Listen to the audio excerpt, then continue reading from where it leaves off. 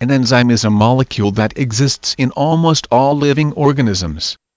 As a molecule, it is classified as a protein. This means that it is mainly composed of carbon, hydrogen, oxygen, and nitrogen. Enzymes and their corresponding enzyme products come in many configurations and also have a wide variety of functions. But, in general, the enzymes are utilized in almost all chemical reactions that happen in the body.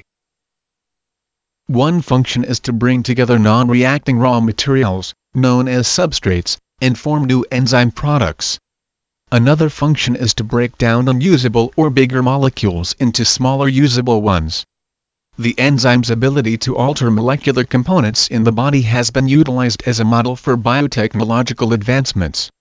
These have been developed into several enzyme products and have been applied to many things that most people use every day. One good example of the use of enzyme products would be in the paper or cardboard industry. Enzymes have been used in the paper industry, especially in the recycling process.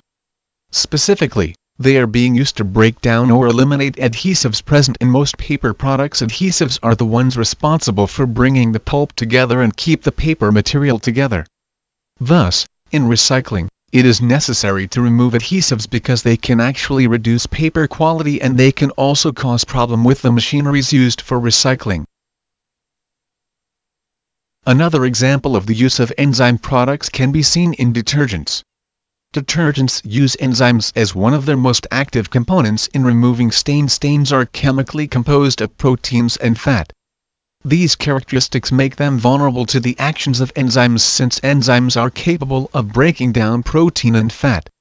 Also, some enzymes are capable of performing better in higher temperatures and some in lower temperatures. These characteristics are essential in knowing when to wash in hot or cooler water for highly colored clothing.